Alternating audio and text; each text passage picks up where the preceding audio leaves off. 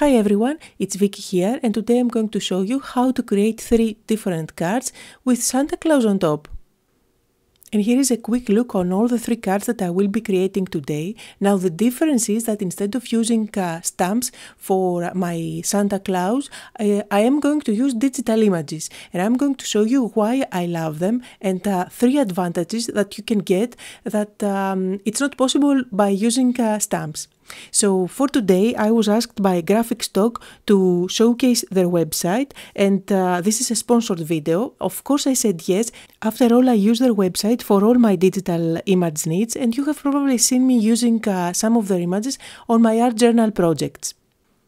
And before I start, I just want to let you know that you can go to graphicstock.com/holidays and or you can click the link in the description box below and you will get $50 off 1 year of GraphicStock, which is a really great deal because they normally have $99 subscription for a year. But with this discount, you practically are paying half the price. So now one reason that I love digital images is that you can flip them. It's super easy to flip them and you can create lots of spinner cards. So first of all, I'm going to go to the search field there and I'm going to look for Santa Claus images. As I scroll down, you will see how many images I end up getting, and what I really love about GraphicStock is not only that all the images are royalty free, but you also get unlimited downloads for one flat annual fee, while other websites would normally charge you by the image download. So you can see how many pages I end up getting with lots of the results.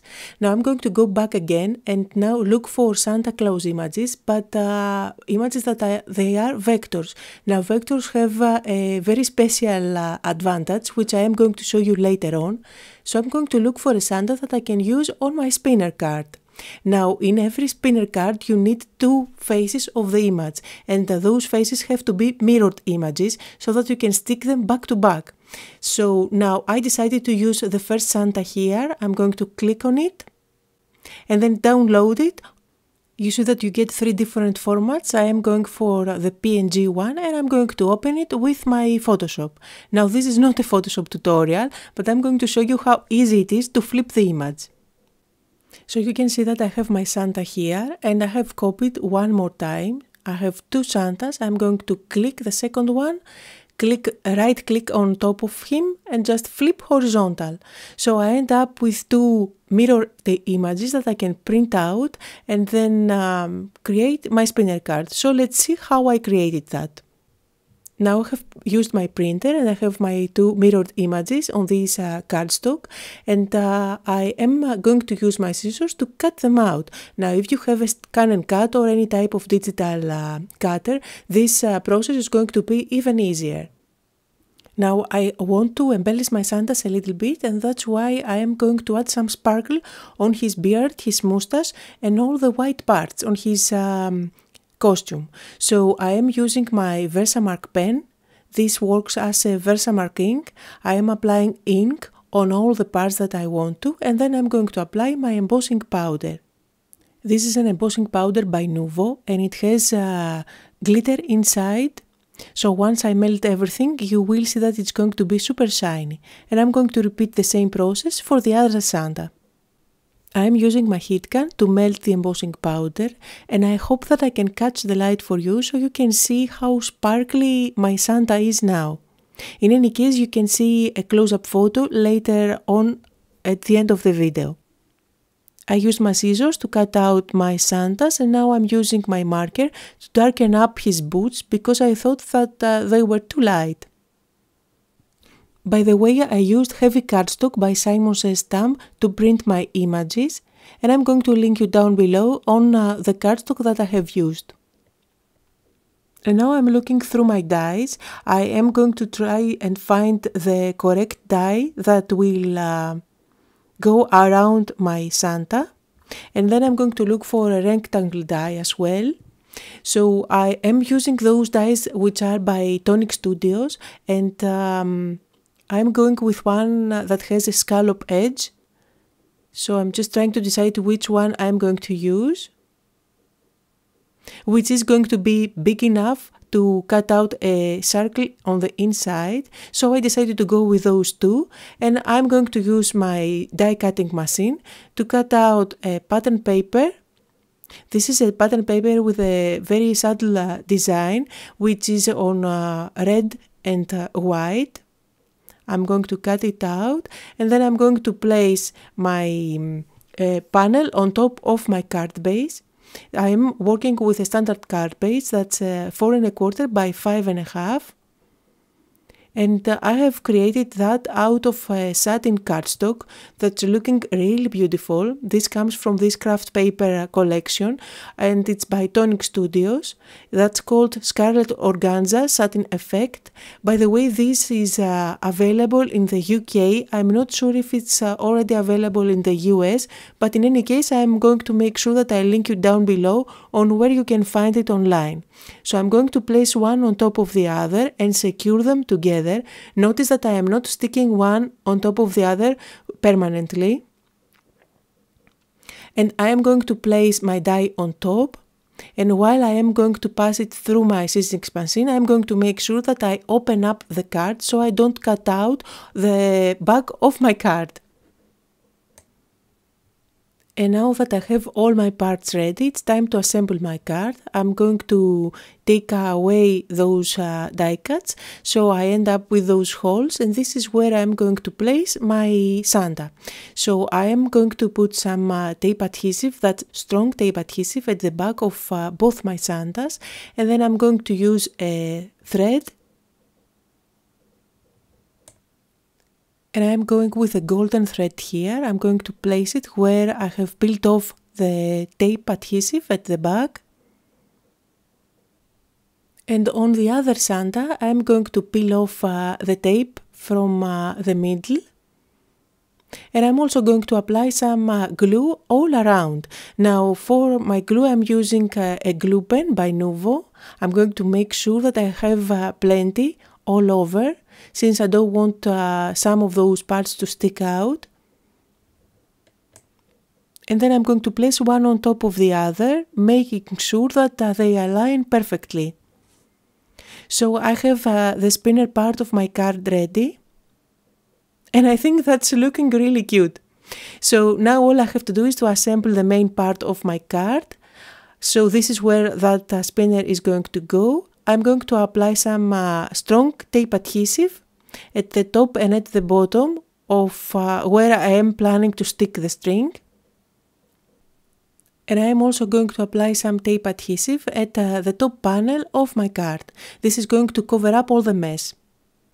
So I have peeled off my tape adhesive. I'm going to place the Santa exactly where I want to. I am trying to place him as centered as I can. I'm going to use my scissors to cut out the excess thread, and then I'm going to make sure that I align both those holes perfectly. Now to finish off my card, I have die cut the word greetings, and I have also die cut this ring by using my circle dies. I am adding some glue at the back with my glue pen, and this is going to finish off that hole there. And I'm also going to add some glue at the back of the word greetings and stick it at the very bottom of my card. And of course I will not forget to add the dot from the letter I. And this is how the card is looking at the moment, and just because I cannot finish with little details, I decided to add some glossy accents on his eyes, and then I'm going to stick on top those googly eyes that I have. They are really tiny and they fit him perfectly. I think the card is hilarious, and as the Santa is spinning, his eyes are googly and go up and down. It's so funny. I think this is a perfect card for a little boy or a girl. So I'm going to demonstrate how it works. You just spin all the way, and then you can put it on the envelope, and when the recipient gets the card, he can see Santa spinning. And I would go ahead and write my sentiment at the very bottom on the inside of the card, so this way when you have the card closed, you cannot see what it says on the inside. So now let's move on to the second card, where I took advantage of the possibility to resize your digital images. And I have used one of the images that I have found in GraphicStock, and I have resized it so that it takes up the most of the space on my card base. And I am going to link you down below on all the images that I have used for all those 3 cards, and you can find the exact same ones. So as you can see, I'm using this hilarious image of Santa skiing, and as his skis, he actually has candy cane. I think that's a really adorable image, and I decided to make it quite big. I am using my scissors to cut it out, and as I am cutting it out, I'm making sure that I leave a white border all around. This is going to be a very simple design. I'm using my C6 machine, and I am going to emboss using this very old folder. I'm not sure if it's still available. I'm going to try and find it online, and I'm going to link you down below if that's possible. But in any case, it's an embossing folder by Cuttlebug that has beautiful snowflakes on top. I'm going to pass it through my die cutting machine, and I am using craft colored cardstock. So I hope you can see the beautiful emboss there. And that was a standard card that's 4 1/4 by 5 1/2. Now I have also used my hillside dies by Lone Phone to cut out this snowbank. That's just white paper. And I'm going to add some foam tip at the back and stick it at the very bottom of my card. And since this piece of paper is quite big, I'm going to use my scissors to cut out the excess. Now, a great color combination for Christmas cards that I really love is craft with white and red. I think that's a perfect combination. So I am going to stick my Santa down, and I have used foam tape at the back. So I have a little bit of dimension there. And I think that's really looks as if Santa is coming out of the page. So I just need to add some sparkle. I'm using my clear Wink of Stella glitter pen on many parts of this image. And to finish it off, I'm also going to use some glossy accents on his eyes. And I think this is the perfect card for anyone who loves funny cards.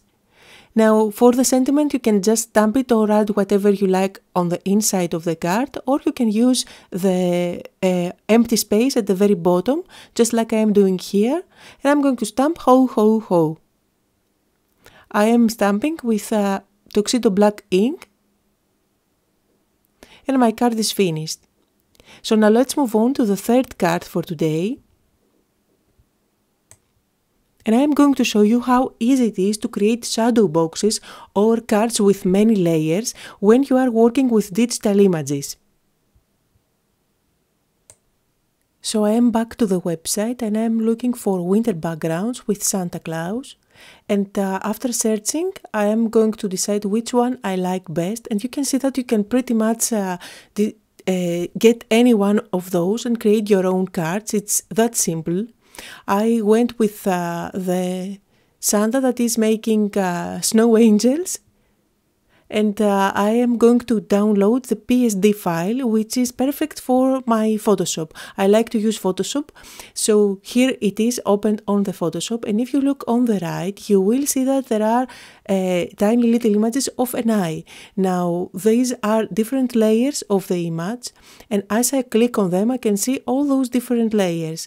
And so I can turn off some of them and have only Santa and print out only Santa, or I can have only the background and print out only the background. So you can imagine all the different layers that you can get, especially from more complicated scene that has mountains at the back and the sky, or it has snowbanks at the front and the Santa and even a village. You can create pretty much a shadow box by just printing out all the different layers. In my case, I'm going for a very easy demo today.